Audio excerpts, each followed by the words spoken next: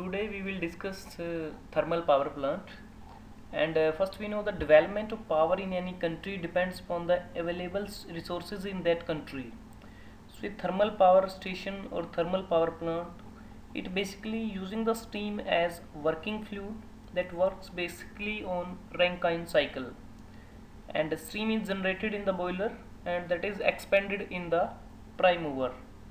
So firstly we discuss the main components of the thermal power plant, and this is first one, coal storage tank.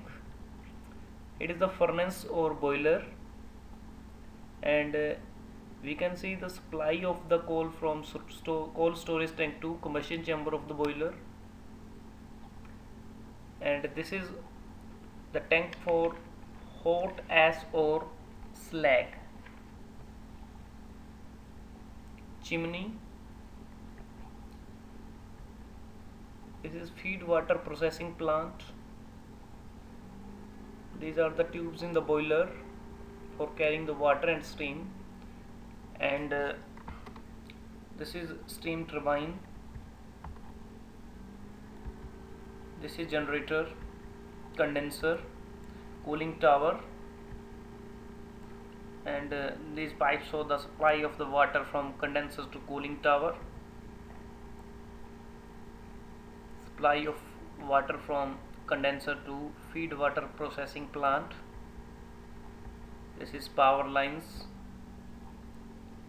This arrangement for supplying the air to the furnace or boiler with the help of a fan, and this is CO2 rich emission discharge through the chimney.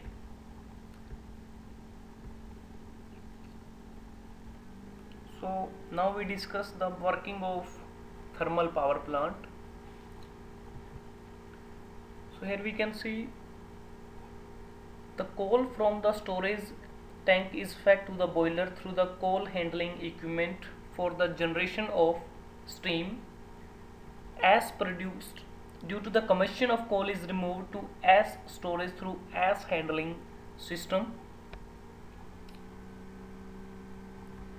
Air is supplied to the combustion chamber of the boiler either through the forced draught or induced draught fan, or by using both, and the dust from the air is removed before supplying to the combustion chamber, and the steam generated in the boiler is fed to the steam prime mover or steam turbine. As we can see with the help of the arrows, steam is supplied to the steam turbine, and steam that is supplied to the steam turbine, that is basically convert the heat energy into the mechanical energy. As we can say, the steam is generated in the boiler of thermal power plant using the heat of fuel burned in the combustion chamber, and steam generated is passed through the steam turbine, and where part of its thermal energy is converted into mechanical energy, and this turbine that is coupled with the shaft of the generator, as we can see, and with the help of generator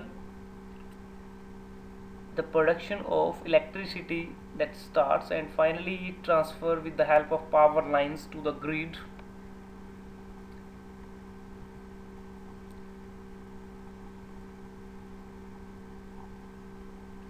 Here we can see the component condenser is here.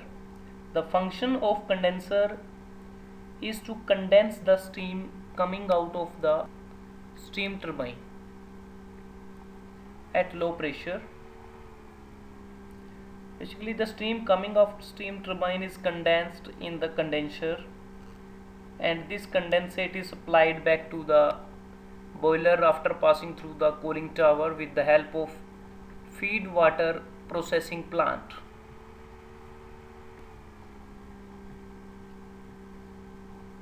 So there are basically two systems. First one is the open system and second is closed system for cooling water circuit.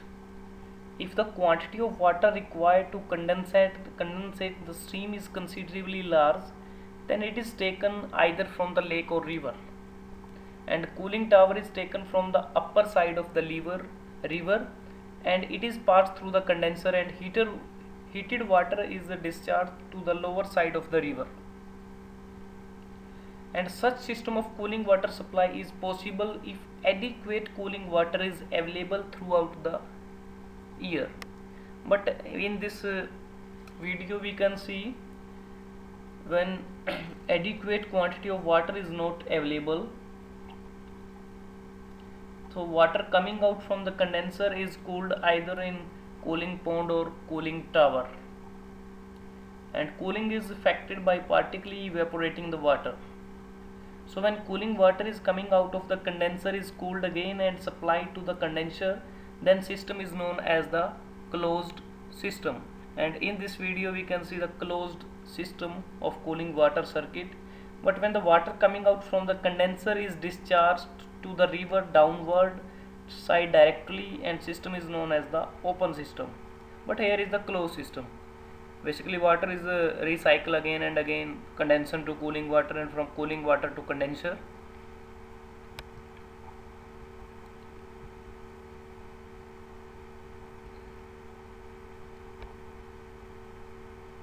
So as we can see, there is a CO2 rich emission that is coming out from the chimney, and water vapors from the cooling tower, and with the help of power lines electricity generated with the help of generator that is supplied to the grid. And this is the whole arrangement of the thermal power plant, and this is very beneficial when we need to fulfill the condition of base load plant, and generally these are known as the base load plant. So this source of power generation is very useful, and this is most effective for the developing countries. So today we discuss about thermal power plant, its working, main components and components working. So subscribe for more video ENGINEERING 22, and you may like, share and comment, and you can also give your suggestions if required. Thank you. Have a nice day.